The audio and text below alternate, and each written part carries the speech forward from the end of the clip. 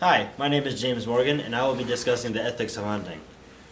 As you all know, the Native Americans hunted to survive. Their main food source came from the animals we continue to hunt today, such as deer, elk, pig, doves, quail, ducks, turkey, all the other animals that we still hunt for food today. To them, food is as sacred as life itself.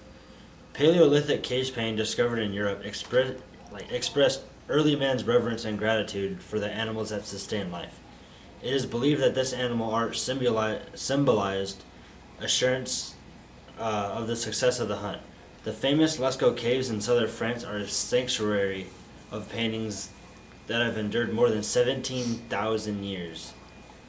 These ancient cave paintings depict the vital grace of deer, bulls, horses, and figures of our ancestral hunters relying on intelligence, tools of stone, wood, and bone to conquer the animals they revered. This ancient art tells the story of how cooperating in the hunt helped shape our basic societies. Back then, hunters and the game they sought were inseparable. Human existence and hunting were one.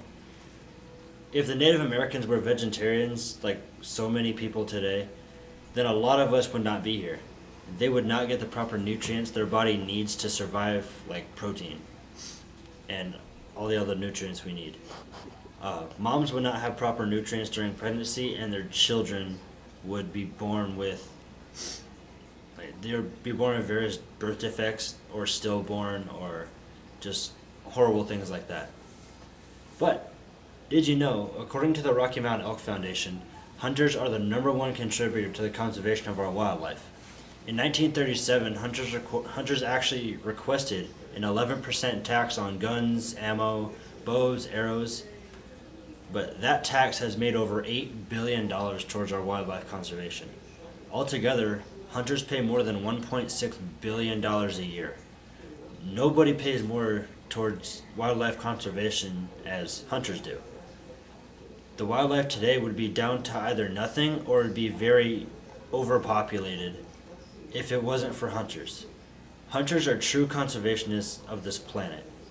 Nobody enjoys nature as much as they do, so of course they would be more than happy to pay just a little bit of extra money to do their part to save our nature and the beauty of it. The #1 thing that experienced hunters think about all the time is safety. They're always aware of where the muzzle is pointed, if the safety is on, the finger on the trigger, but they never point at anything that they don't want to shoot. The barrel's always pointed in a safe direction. But a good hunter obeys the law and doesn't hunt where they're not supposed to. They don't shoot from the road. They get out of the truck and off to the side of the road. And they don't shoot birds from power lines and other illegal actions that hunters could be doing. But many people can argue that hunters are never thinking about safety and only about the hunt getting a trophy. Okay? But for the people who haven't grown up with hunting or people who haven't been taught how and why at a young age, they just don't get it. I know this is starting to come off as a little subjective, but I hope you guys know what I'm talking about when I say hunting is all about safety and providing food for dinner table, memories with family, whether it be father, son, father, daughter, and just your loved ones.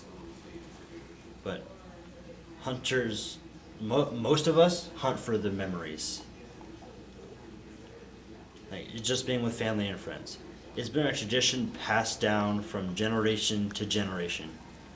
But a parent always wants to see their child succeed, whether it be through school, work, or in a lot of cases it's through hunting.